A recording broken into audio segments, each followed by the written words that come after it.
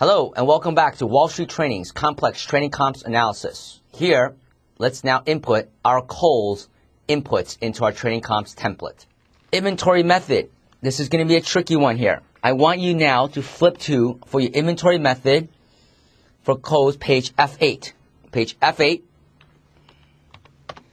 And this is going to be key here because this is also going to be a change to our adjustment that we need to make. Let's read this. It says, merchandise inventories are valued at the lower of cost of market. The company changed its method of accounting for inventory from the last in, first out LIFO to the first in, first out FIFO method. Company believes that adopting the FIFO method provides more transparent financial reporting that is consistent with the company's changing business environment with respect to the sourcing of goods and the nature of its inventory. The cumulative effect of the change, or the $2.4 million increase to gross margin, that's important, that's gross profit, recorded in the quarter ending whatever. Because the accounting change was not material, blah, blah, blah, blah, no retroactive statement of prior years were made. As of this date, inventories would have been whatever higher if they had been valued using the FIFO method. So what I would like to do is, let me explain to you exactly what LIFO and FIFO is. For that, I will start a new worksheet here and take a look at the explanation. This is for Coles, LIFO, FIFO adjustment. What exactly does this mean? If you may recall from some of your old accounting classes, and if not, let me explain it to you very quickly. Let's pretend that I have beginning inventory of one widget at $10. I have now one purchase at $15 for a new widget, for a total of two widgets. Using the LIFO method, which says last in, first out. In other words, the last item that came in, that's this purchase, that is the one that I will recognize as my cost of goods sold. That's the one I physically sold, let's say. So what I would say here is my sales. I sold one widget that year. I had one widget, $10 to begin, a $15 widget. That was the last one I bought, and I sold it for 20 bucks. Under the LIFO method, your cost of goods sold is $15.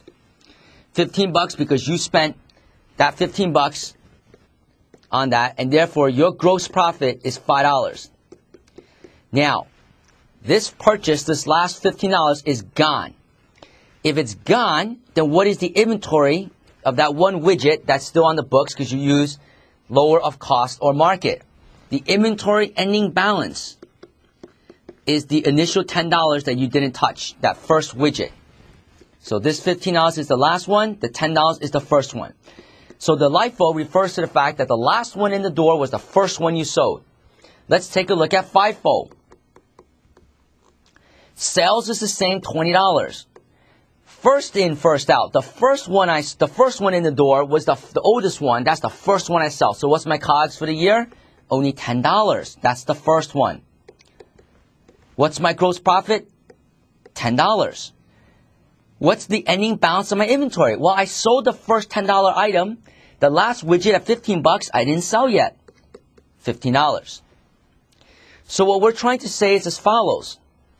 On the income statement, you like to use LIFO. Why? Because this uses the most recent prices. And it's a better reflection of profitability. This is the latest profitability number because the prices have gone up in a rising price environment. Balance sheet, however, we like to see FIFO because then that represents the most accurate asset value on the books, inventory-wise. Most accurate asset value. Does that make sense? I'm going to erase this, what you see on the screen in a second, so make sure that you understand this here. What we're trying to say once again is that there's going to be a significant depending on the actual prices, there will be a difference between the reported gross profit numbers based on your inventory method, assuming that prices have not stayed still, which they don't. Now, the vast majority of retailers use the LIFO method, last in, first out, which actually is going to show slightly lower gross profit, but this is a better reflection of the current pricing and profitability environment, unless you start eating into your LIFO layer, which we won't get into here, your LIFO reserve. Now, Cole said we switched from LIFO to FIFO. And when we switched from LIFO to FIFO, what happened? Suddenly, versus the old days, by not changing anything in your business but just accounting treatment, what happened to your gross profit? Increased.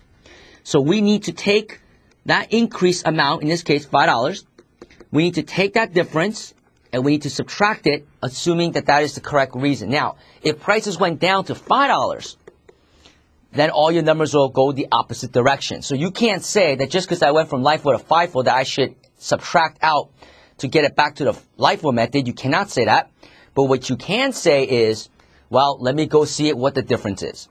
So let's take a look at what we have for here. It says, the cumulative effect was a $2.4 million increase to gross profit, to gross margin.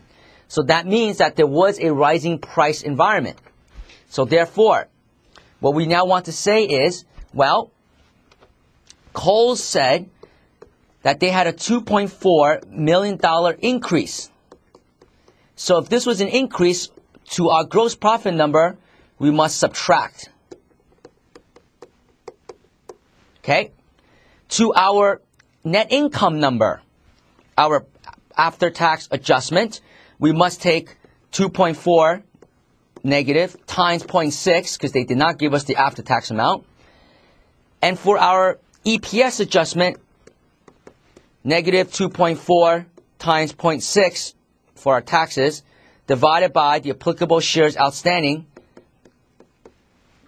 These are the two inputs that we will need to make to gross profit and earnings per share, and this as well to EBIT, which also affects, therefore, EBITDA.